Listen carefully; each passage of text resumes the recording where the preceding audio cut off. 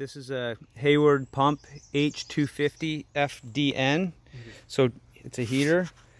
So just so everyone understands, these manifolds, the water manifold sides, you're able to switch them out to the other side.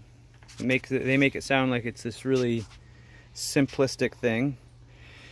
But as you can see, I've got this thing torn right down. So when I say switching out, so switching from your right side over here, which is where it was, over to the other side on the left side as you're facing it, you have to dismantle the whole unit, not the whole unit, but the whole upper portion of the unit, and lift out the whole heat exchanger, and then put it all back together. You turn it around and it goes that way. So just so everyone understands what they're getting themselves into.